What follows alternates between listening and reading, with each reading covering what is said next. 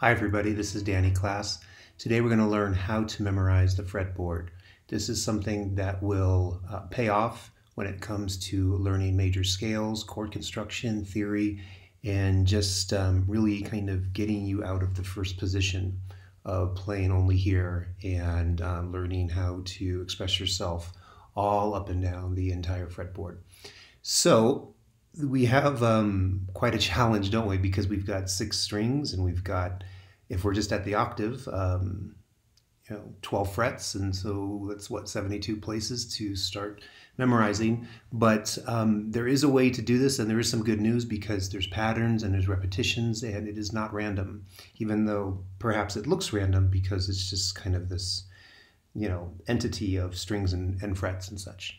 So what I suggest is working off the number 3, meaning every week memorize where 3 notes are up and down the fretboard. And by memorize, I mean play them. And by play them, it's probably a good idea to really kind of just drill it into your brain and do maybe 20 times every day, which might seem like a lot, but it goes by pretty quick. So the first step is to get a map of the fretboard, or to have a map of where the notes are. I was going to link something, but then I thought, well, there might be some ownership issues and everything.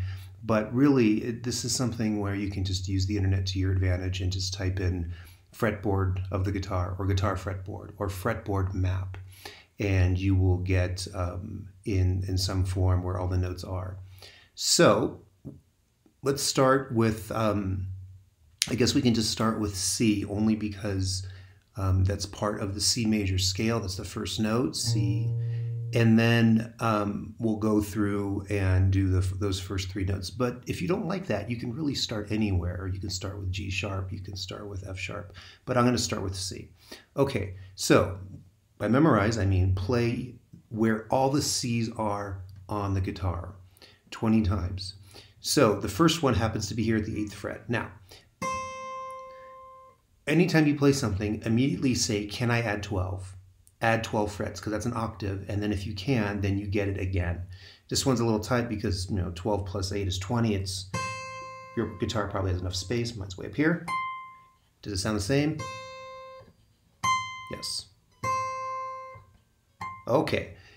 Next C is here, 1st fret on the 2nd string. 12 plus 3. 12 plus 1 is 13. Sounds the same. Next C is here, 5th fret,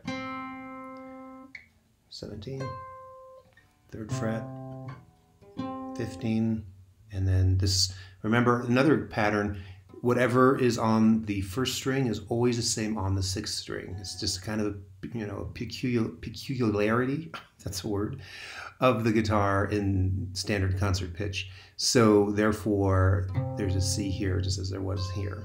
And then if I get,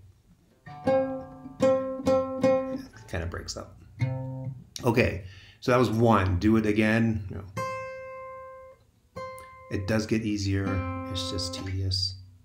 Forgot to add the 20 up there. 2, and then again and again and again and again and again every day, and boom, that's C. Okay, and the next note will be D, and the D's happen to be here, and there's an open note, which are your friends. There's a D here. That's probably too high to add 20. There's a D here. That's the 3. 12 plus 3 is 15. There's a D here. That's at the 7, so 12 plus 7 is 19. Now, there's an open D. Open Ds, open notes are your friends because they're so easy, just open, and then it's 0. 12 plus 0 is 12. D here, and D here, and that's 1. And then do that again, again, again, and again, and again, again, again, again. And then the 3rd note we'll say is, why don't we say is E, just going off the C major scale, right? And then go through all the E's. There's open notes, by the way, in these. Etc., etc. So I'll put, at least in the description for the video, a plan on how to do this.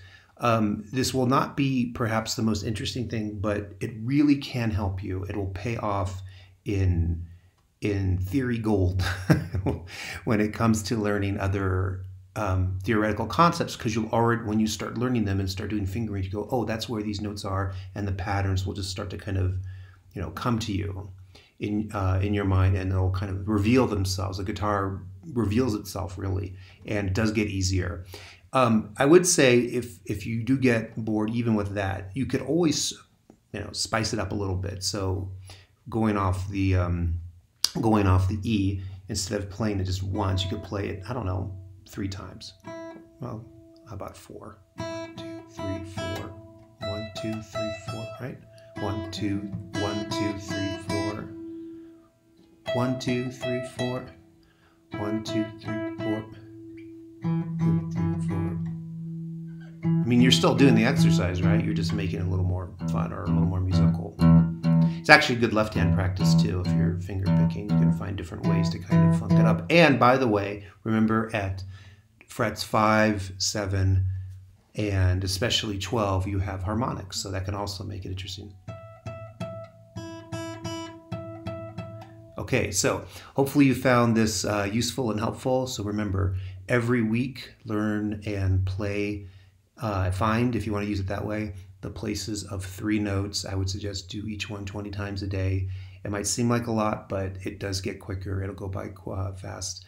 As a general rule, if you're learning the instrument, I think it's best to practice every day, no matter what, even a little every day, as opposed to every 3 days for like more time, just to kind of make it part of your life.